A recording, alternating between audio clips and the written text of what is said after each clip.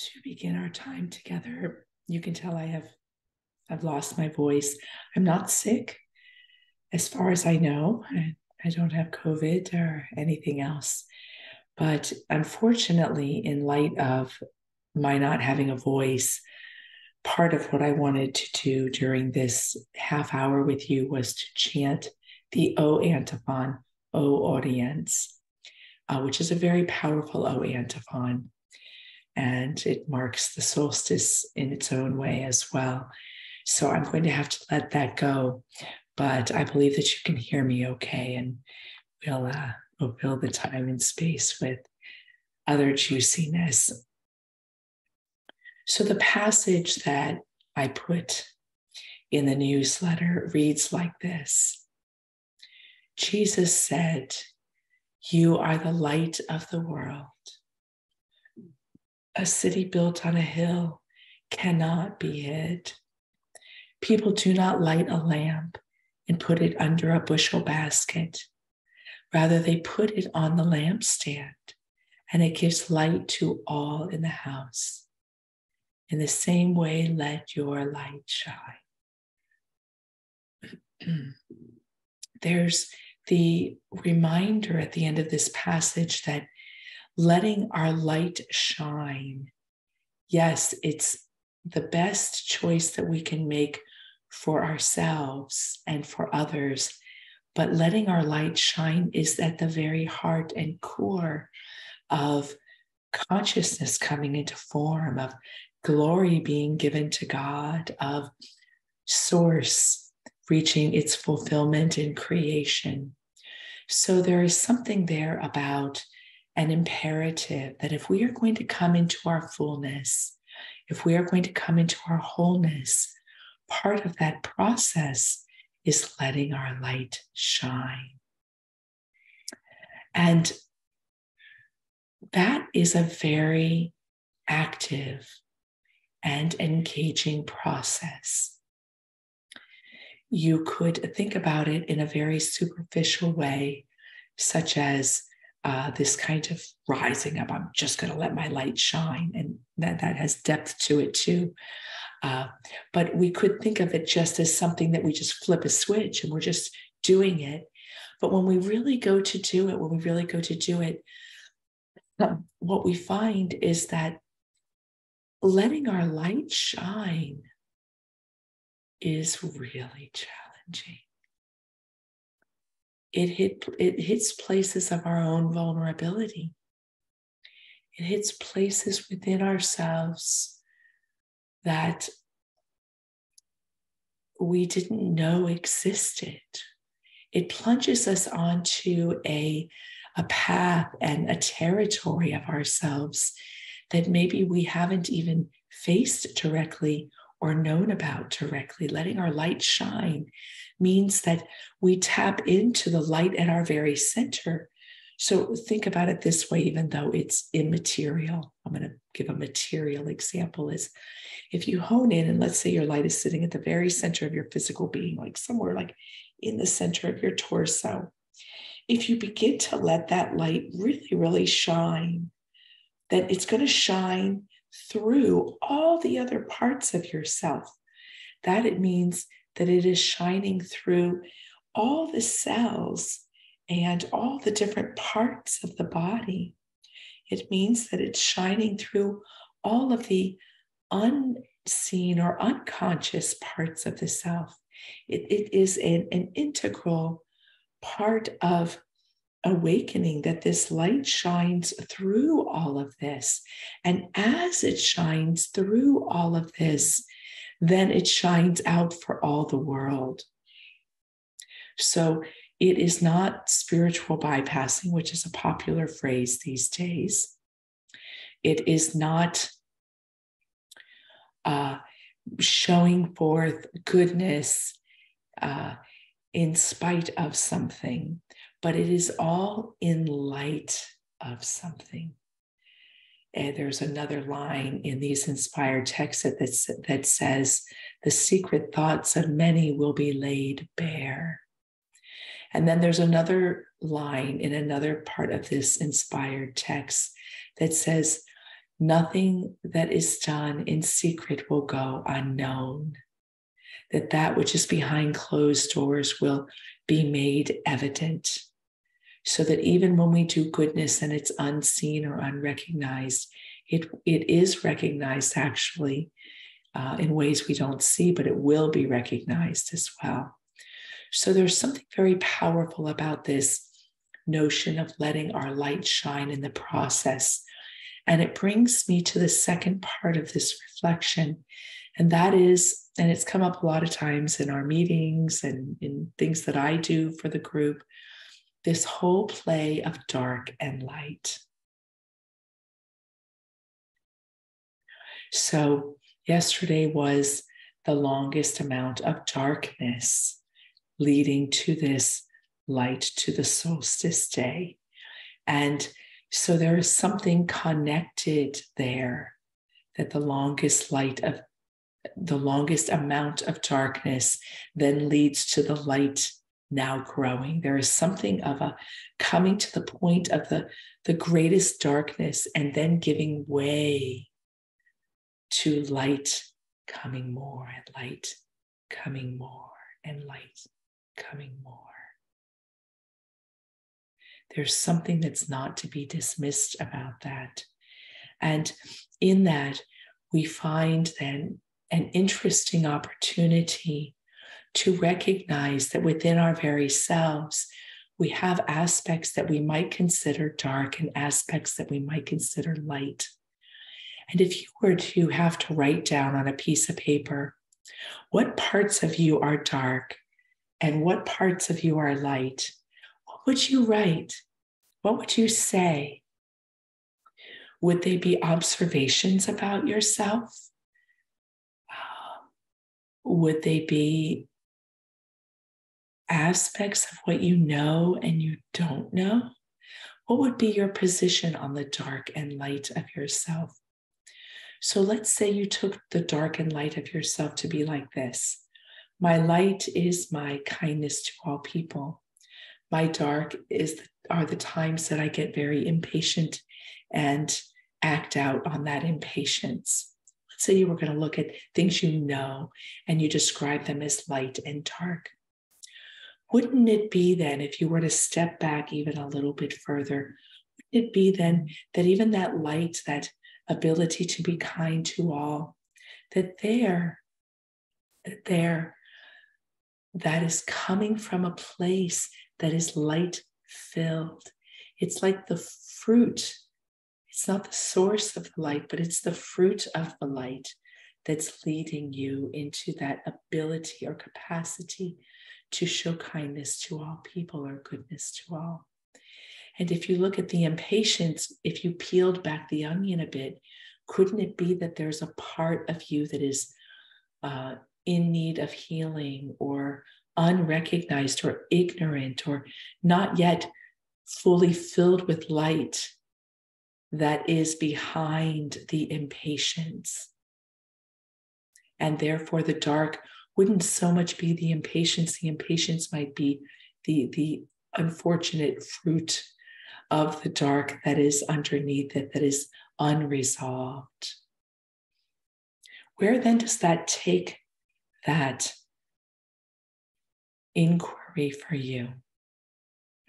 And when we look at dark and light in the world, could we reframe these parts of ourselves in this way? Let's say you're out on an evening where the stars are bright and the moon is big and full, and you're sitting out on an open land. And you could say that you're sitting in darkness. Now, we could argue it scientifically to say it's not really dark, right? There's a lot of activity going on the energy level that is emitting light. But nonetheless, for the sake of the image, in a way, you're sitting in the dark. And then if you were sitting in that same spot in the noonday sun, you might say you're sitting in the light, right? Because the sun is bright. Absence of the sun, presence of the sun. But what might be other ways that you refer to that when you look out on the land? Is there something in the night that seems a bit more silent or quiet? And in the noonday sun, is there something on the land that seems a bit more busy, maybe more sound going on? Maybe there's more brightness. So these images are interesting because if we even take that a little bit further, well, in the silence and the quiet, is there then nothing going on?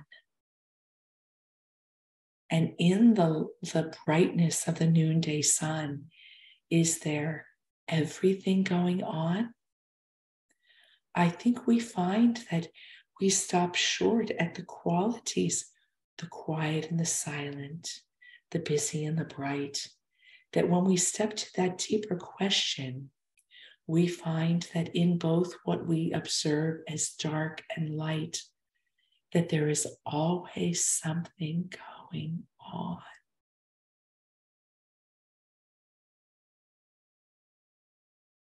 What is that? Always something that is going on.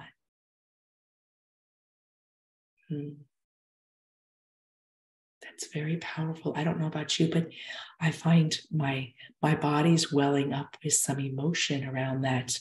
I'm not sure about you, but to rest into the experience that there's always something going on.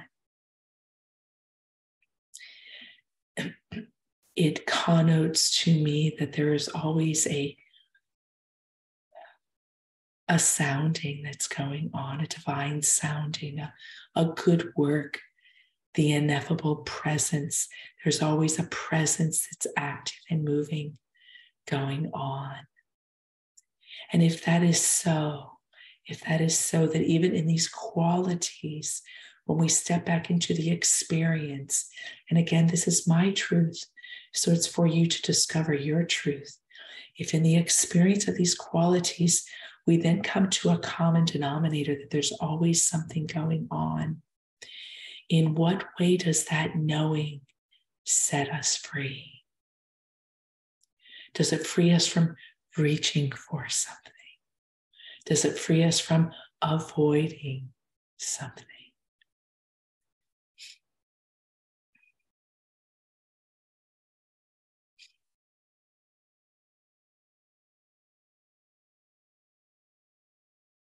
I'll leave it with that inquiry right there, so that each one of us can take that where it's meant to go for us. And let's take a minute in silence to just sit with that, those descriptors, those qualities, those questions. Let's sit together in a sacred circle on that.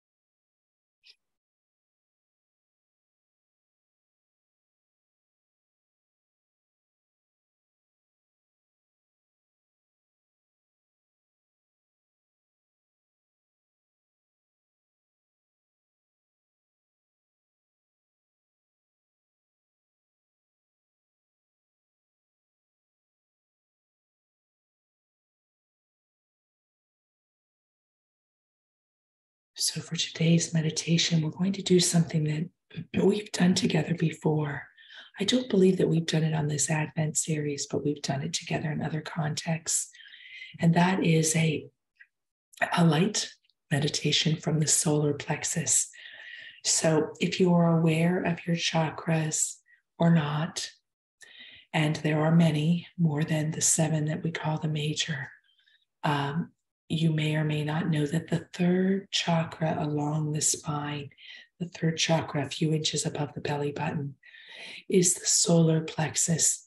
And that is the seat of identity, the seat of I. the seat of I, identity, your sense of yourself in the world, your sense of self, capital S. And I think the way that we come into our own, where we are free and masters of who and what we are, is when the self, small s, merges with the self, capital S. And there's an intermingling that stabilizes so that the individual self is moving in and from the capital S self. So this meditation is a certain activation of that for us. And we're going to focus upon the light quality of the energy of the chakra. So yesterday we did a chakra meditation that was all color. This is light. And you're going to key into the breath in this chakra. So it's like a tornado, a vortex of energy coming out the front. That is the feeling center of the I energy. And coming out the back, that is the will center of the I energy. And in that energy there, you are coming into wholeness. So there's part of you that is just universal life source, and you are whole. There's nothing you can do to take away that reality. And then there are other parts of you that aren't quite aligned to that yet.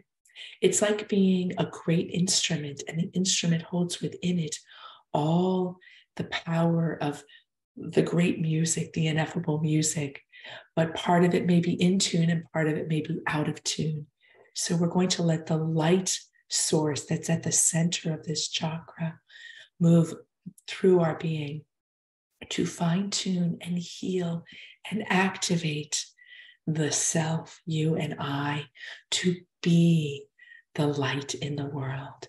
And in this, the light shines to be a balm to all the places within ourselves that could be scared of the light, are unknown, are unhealed, and all the places that are just brimming to shine out and are looking to be amplified.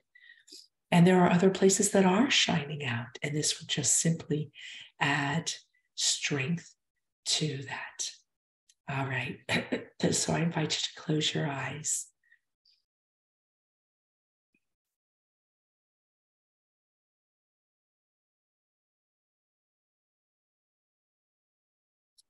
And bring your focus to the solar plexus. If you wish, you can take one or other hand and place it on the plexus just above the belly button, if that helps you bring your awareness to that point.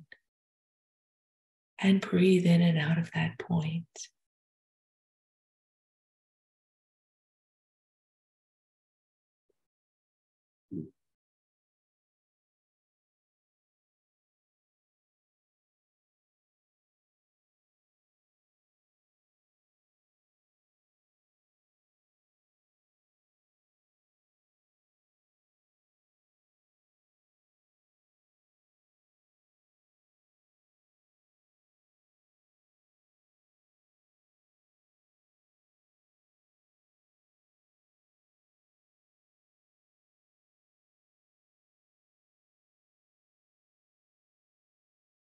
And as you've brought the breath down into that point, see if you can breathe entirely from this place, inhaling, expanding from this point of the solar plexus, exhaling, contracting back. Contraction, remember, is a concentration of energy. It's very powerful, just as powerful as the expansion. They work in tandem. Breathe from this place.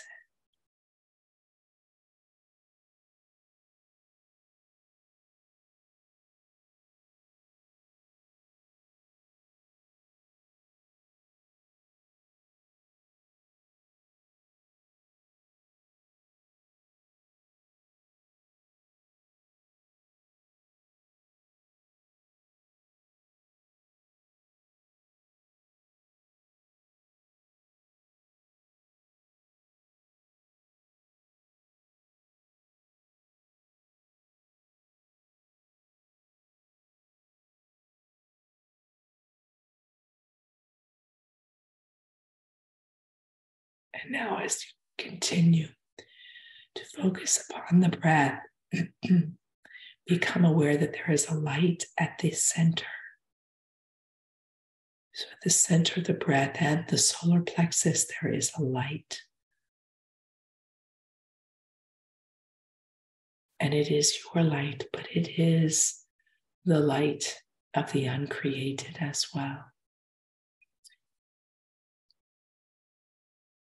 It is a pulsing light. Become aware of this light.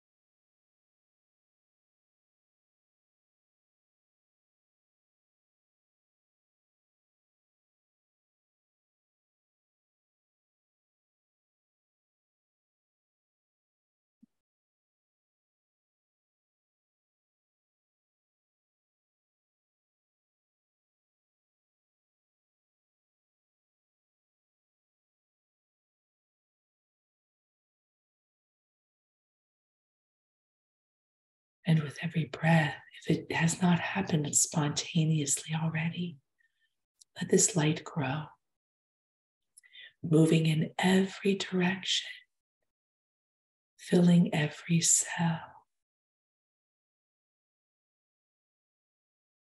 Allow it to be released from the solar plexus, from the center of the breath here.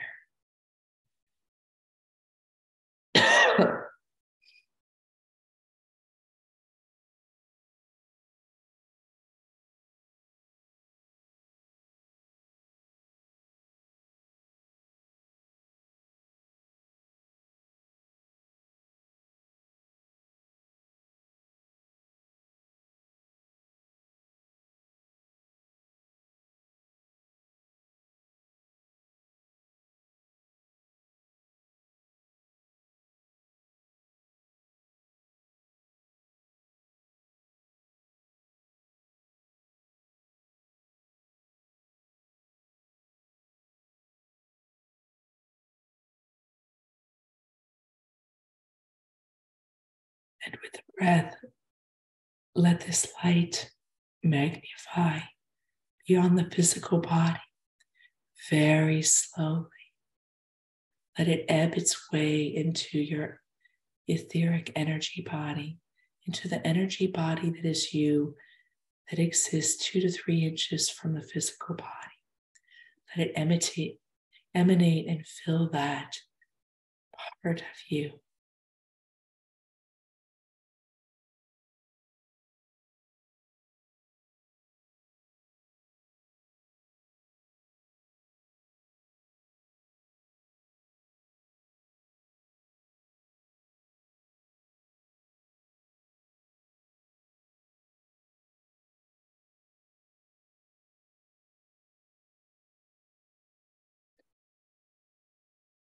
And with each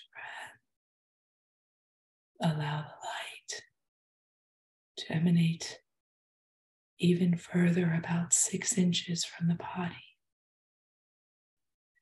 Let it intensify. Let it move through all parts of yourself, that part of you that you know, and that part of you that you do not know.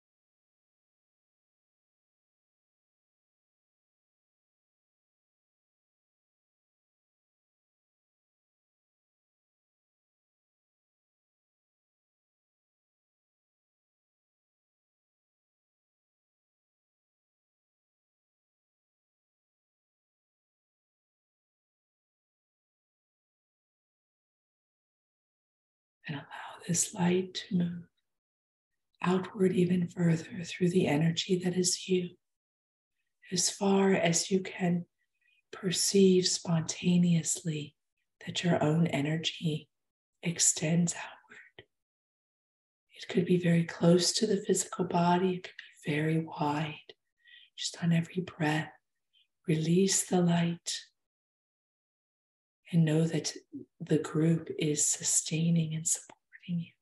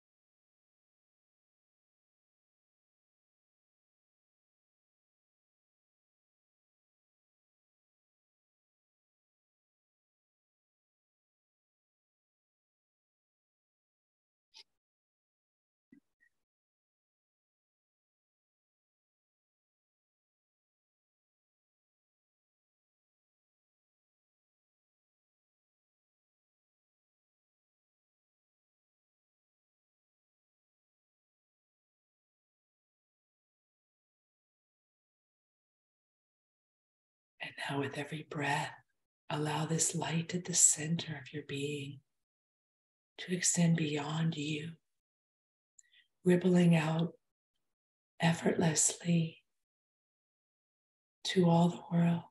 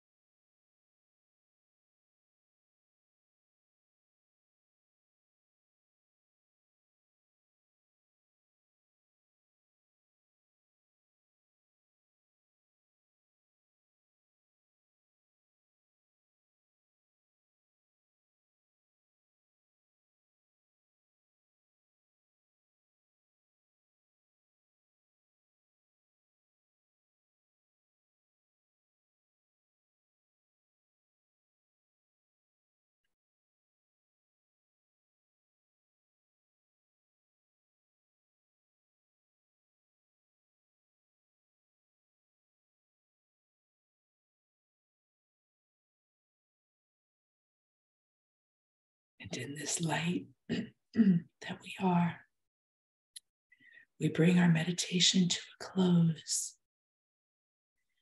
I invite you to bring your palms together in front of your heart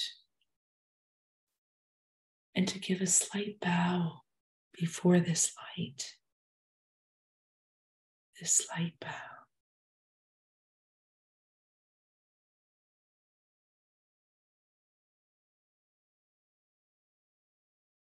I bow before the spirit within, the light that shines in my heart. You bow to the spirit within, the light that shines in your heart.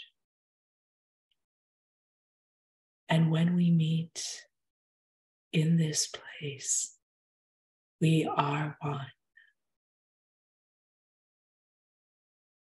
When you are ready, open your eyes.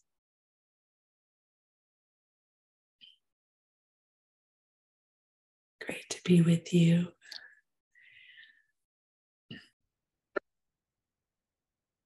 All right. Great to be with you. Great to be in a place that has Starbucks Wi-Fi, which extends probably a mile in every direction of the store. So today's topic is the Spirit and the bride say, come. And the focus of today's meditation is being prepared for the awakening to happen. So in our journey in self-realization, I'm sure each one of us can attest to the fact that we have certain desires that arise within ourselves. So a desire to have contentment, a desire to live from a place of wisdom, a desire to be illumined at all times. We have all of these desires that find their origin in the soul, for the soul is meant and intended for this quality of life and living. And we find simultaneously with these desires that not always, but probably frequently enough to mention, there is a gap between the fullness of that desire taking place within us and where we are at in the present moment. And so awakening anew is the process of the part that is longing unfulfilled realizes or becomes fulfilled in that very desire. And I love for the languaging around this to be like bride and bridegroom. Not that one's the bride and one's the bridegroom, but rather that it points to the dance that's taking place within ourselves and the ultimate union with the beloved, the lover and the beloved, the bride and the bridegroom, the ultimate union that happens as we awaken fully anew. And when I was looking at, I wanted the topic Spirit and the bride say come, and I was looking at two different passages. The passage I chose not to use was the passage where all of the virgins, well, in the story there are 10, but there are 10 virgins who have lamps who are waiting for the bridegroom. And in the story, 5 of them made sure they had enough oil and the other 5 did not. And the bridegroom was delayed in coming. They fell asleep. They had their lamps lit. And then with their lamps burning at a certain point, the bridegroom shows up. And what happens? The 5 that made sure they had enough oil, their lamps are lit. And the 5 that did not have enough oil, their lamps went out and they couldn't greet the bridegroom. So I was torn between that passage and the passage that I chose for similar, they both pull upon similar angles to the theme of being prepared for this awakening anew. And let me refer first to that story, and then I'll jump into what was in our newsletter. So you could read that story in a very superficial level and say, wow, right? It's like almost a punitive measure. Well, you didn't have enough oil, so what? You lose. And then it could seem almost mysteriously selfish that the ones with enough oil would not share with the ones that did not have enough oil. But it points to the fact that they needed their oil for themselves. But when we look a little more deeply to that, the oil represents what? The preparation. And every person is responsible for their own preparation in relationship to God. Every single one of us. And therefore, how much oil we have of reserve is completely up to us alone with the beloved to be prepared in order to be prepared. But look at what the passage is also pointing to is the fact that the preparation wasn't that these virgins went out looking for the bridegroom, didn't try to fulfill the desire, but just that they had enough oil that the light would be strong enough that they would be able to meet the bridegroom when the bridegroom showed up. So that shows that preparation is really an inner work, if you will. Now, in the passage that's in the newsletter, it's got a lovely couple references here. So Jesus is being asked by some various spiritual leaders, church leaders, why his disciples don't fast and why John the Baptist's disciples fast. And Jesus points out that those that are with him are fulfilled. You fast in order to be prepared for something, but what they were preparing for is in their presence, and that's being with him. So there's no preparation needed. And the fact that they're with him shows that they did whatever preparation was needed for that illumination to take place. But then he goes further to talk about what is involved in this. And I'm going to use their closeness to Jesus as just the general state of awakening into union with the beloved. So they're not fasting because they're in union, and that in union is showing forth because they're with Jesus. So let's just look at that as the general process of awakening, whether it's Christocentric for you or not, whether you use the word Jesus in that process or not. Well, Jesus gives a little bit more insight into this. He says, no one sews a patch of unshrunk cloth on an old garment, for the patch will pull away from the garment, making the tear worse. And neither do people pour new wine into old wineskins. If they did, the skins would burst. The wine will run out and the wineskins will be ruined. You pour new wine into new wineskins. So what I believe the lesson is here for us today is the question of, in our inner preparation for awakening, in our inner preparation, what within us is a condition that no longer serves? What is an old wineskin? What is a lamp without oil? But we're holding on to it. And what conditions are being called forth so that the new wine can show up and be poured into us, so that the awakening can happen anew, so that when the bridegroom comes, we are lit up enough that we are ready. We are ready. So we're talking about the conditions. What conditions within us no longer serve us? What conditions are being called forth? Now, I have referred to these conditions, this idea, numerous times in other things that we've done. And I first went deep in this inquiry through a book written by Janet O'Connor called The Lotus and the Lily. And in that book, she quotes the Buddha as saying, when the conditions are right, manifestation happens.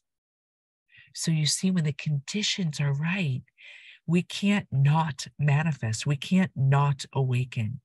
So what we want to look at is not so much focusing only on the desires of our soul that we're not in yet and the gap, but we want to focus on what conditions are being called forth uniquely right here and right now so that awakening can happen. Conditions can vary. For instance, they can be the choice, the knowing that you're meant to meditate daily. They could be the knowing that you're meant to let a relationship go in your life, or the knowing that you're meant to say yes to a certain relationship or friendship. They could be on that level. They could be around time management.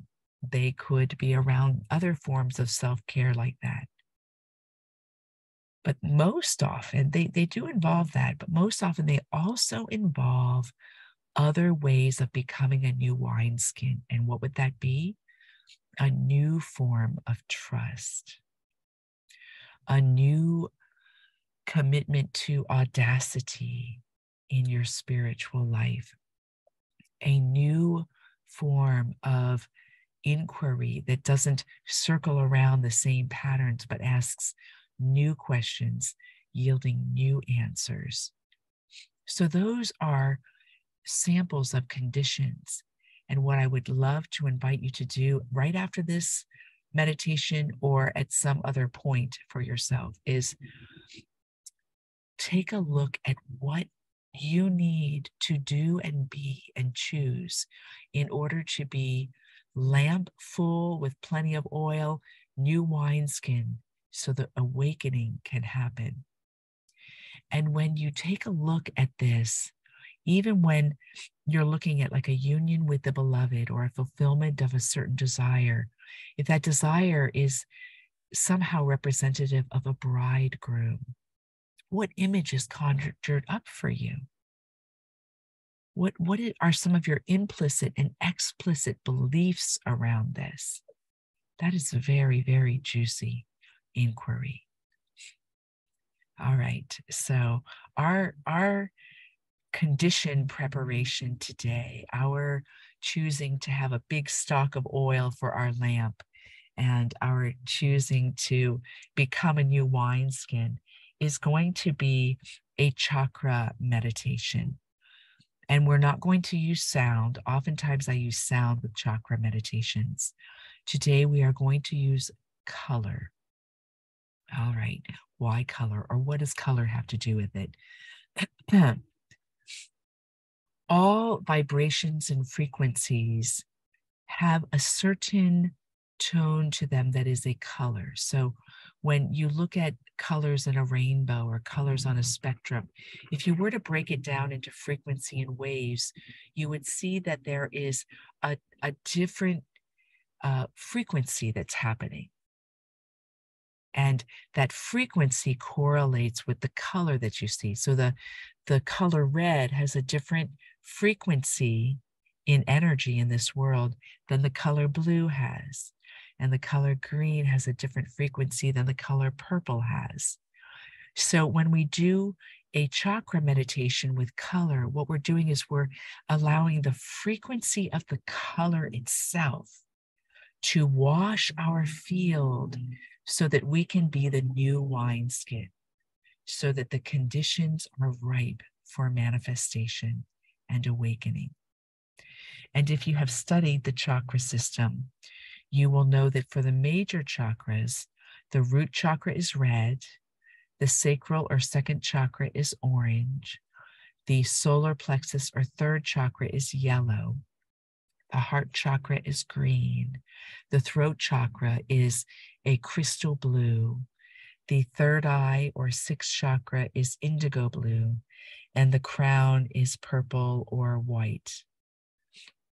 And this, while it is generally true that the way our chakras operate, that's the color frequency that's happening, these are not hard, fast rules. I have found when I have been an agent of color healing that oftentimes colors will come to me that don't correlate with the area of the body that may be the point of focus. For instance, I was doing some training and some healing work, and I was working with a partner, and we were called to do psychic healing on each other. And what that was we sat in silence, and one was the receiver and one was the giver. And you just simply had to follow your intuition and do a healing for that person, but notice the images or anything that comes up. And what happened with this man was I was sitting there and this part of his neck kept coming up really strong. But what also came up strong with it was like a thick red, orange with just a little yellow, like an oil-based paint was coming up to smear on that area. And so I followed my sensing on this, and I smeared it in my mind's eye. I kept smearing this red orange oil-based paint like energy with a little bit of yellow on this part that, if you went literal, would be crystal blue, indigo blue area.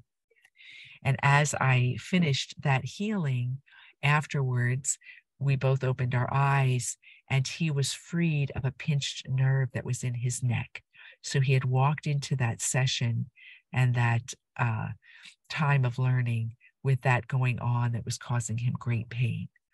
So we don't want to be rigid with the color and make it like rules that we have to follow, but we want the color itself to be fluid and to follow. So I'm going to prompt you with color. And as you allow the color and the chakra to become larger and amplify, if other colors are coming in or other things are happening, follow that guidance. Okay. This is fun, right? So we are preparing the conditions by washing all parts of the energy bodies and by igniting new ways of being. So I invite you to close your eyes.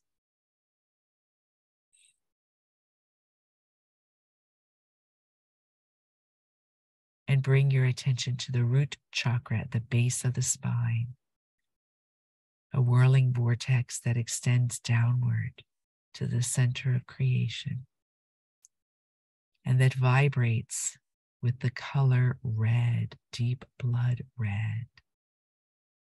Bring your focus here and become aware of that frequency color of blood red.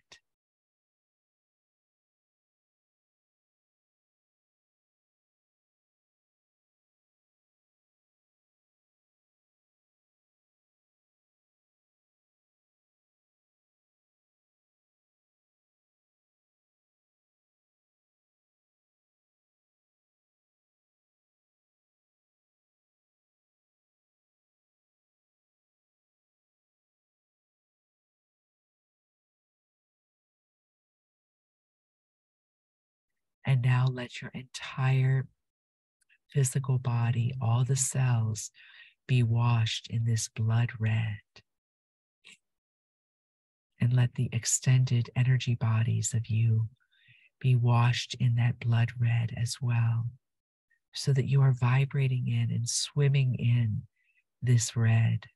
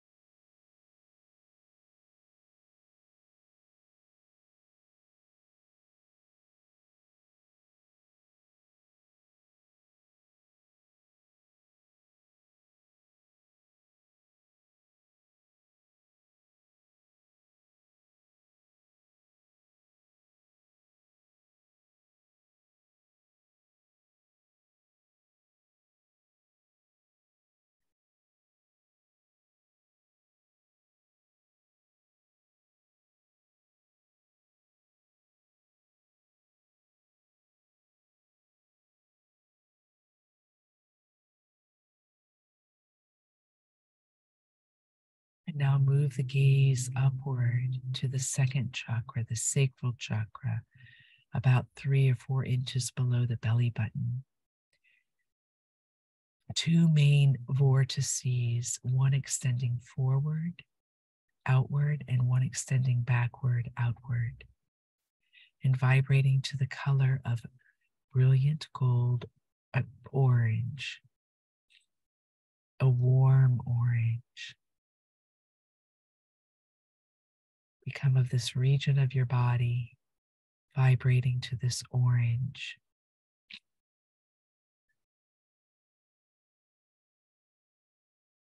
And extending through all the body, physical and energy bodies. You are swimming in a brilliant orange. Notice feelings and sensations.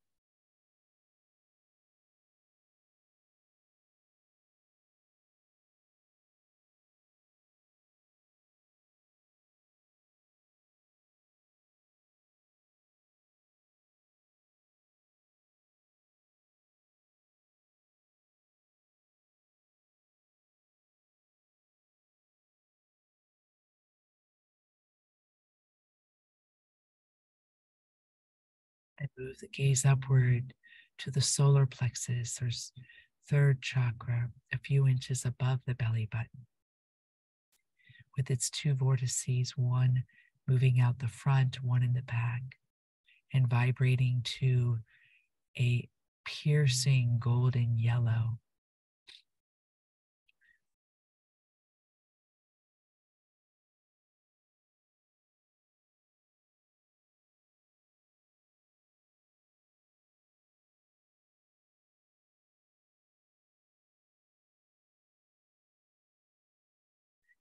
Let every cell of the body be washed in this yellow. And let all the energy bodies that are you be refreshed and washed in this yellow as well. You are immersed entirely in the frequency of the solar plexus yellow.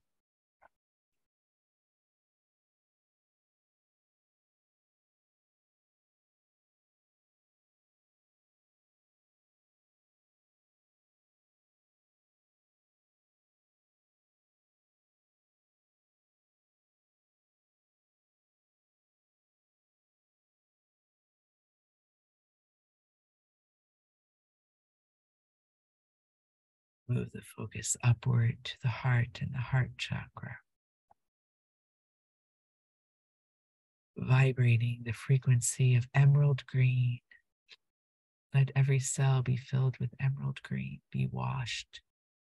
Let all the extended energy bodies be washed in emerald green.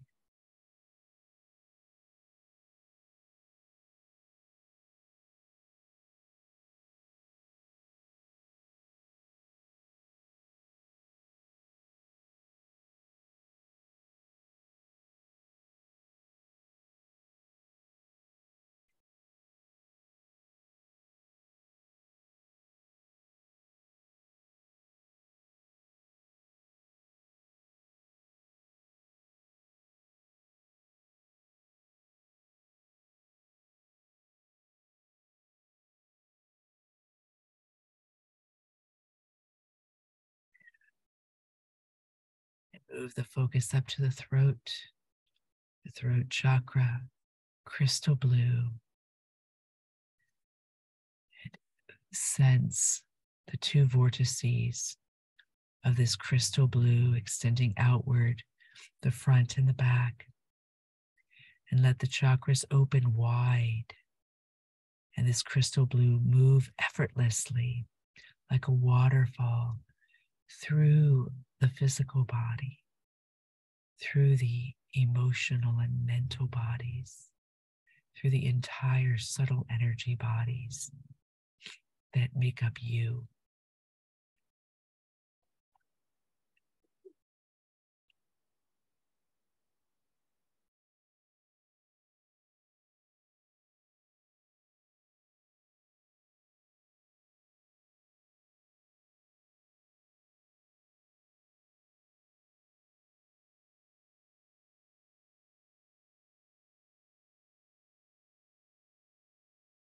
Move the focus up to the third eye, the sixth chakra, where the front vortex is situated between the eyebrows and the forehead, and the back is the manis that extends outward just below the occipital ridge of the skull.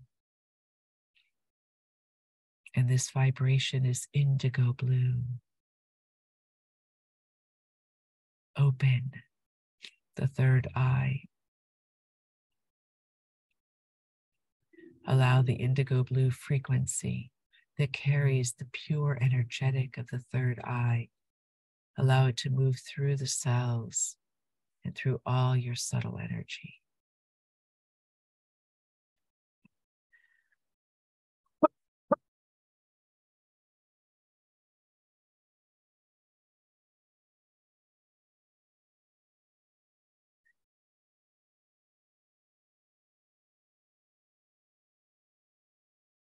And to move the focus up to the crown chakra that extends upward, matching the root chakra downward, and vibrates with a frequency primarily of purple and white.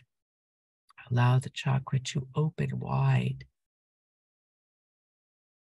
and flood all the systems that make up you. Flood them with light and love.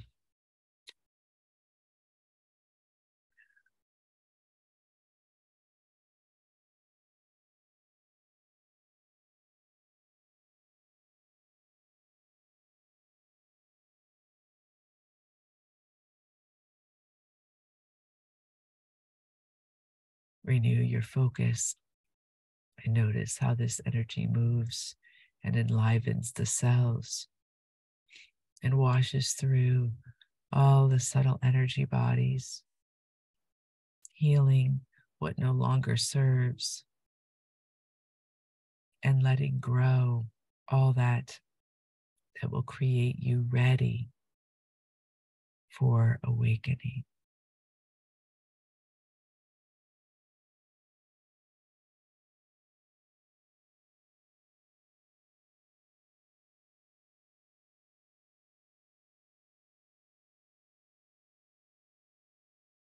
And now, as we slowly bring this meditation to a close, let your inward gaze just move from the crown down to the root very simply and gently, allowing all the colors to be present, allowing yourself to be washed by the energy that's moving through you.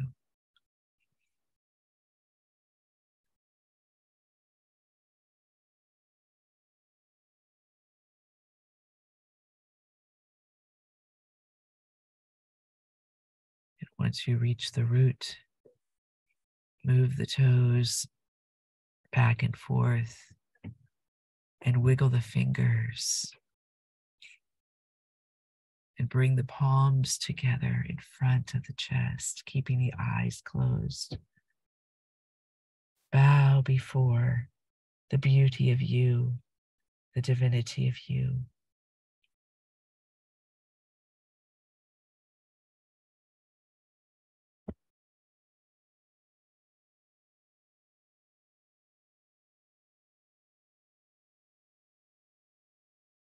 And when you are ready, open your eyes with namaste.